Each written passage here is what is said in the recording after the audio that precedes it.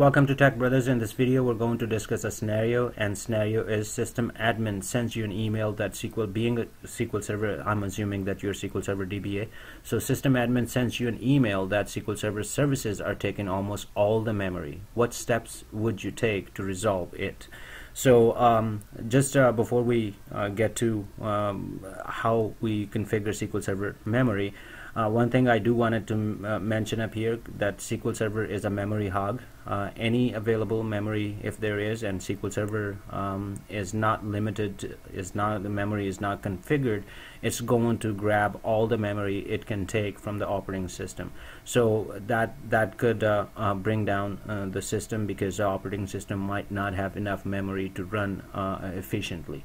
So make sure that it's always a good practice to configure SQL Server maximum memory at the least. But I always go, if it's a production server and you know the load and everything, you should configure both minimum and maximum memory of SQL Server. Now let me quickly show you how to configure that. So I'm gonna go in SQL in the server where SQL Server Instance is installed. I'm gonna go ahead, right click and go to Properties, and up here when you go to Properties, you will see a tab called Memory.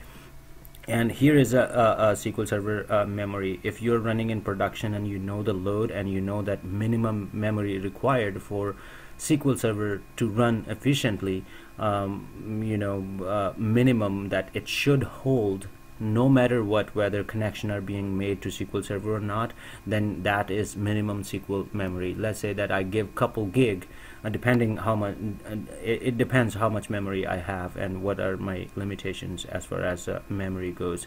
So I can configure minimum memory, and up here this is very important, maximum server memory. Up here you will configure, you will limit SQL Server that maximum memory it can grab is this much. So you can configure 1 gig, 2 gig, 10 gig, depending upon your requirement. But this will make sure that SQL Server does not grab all the memory and bring down the system. I hope it helps.